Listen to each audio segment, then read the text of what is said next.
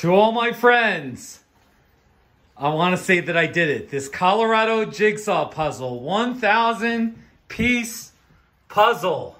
Right here. It's a picture of the Sneffels range in southwest Colorado. Oh yeah, the last piece was this one right here. It was the official last piece I put in. This sky was really hard. It was really hard. Isn't that a pretty autumn scene with the horses? By the way, I hiked this mountain, Mount Sneffels, in 2007. Me and Jay Wilson hiked up there. So I actually have a video. I'll put it in the description area. So woo-hoo! Yes, it took me about 4 weeks to do this puzzle.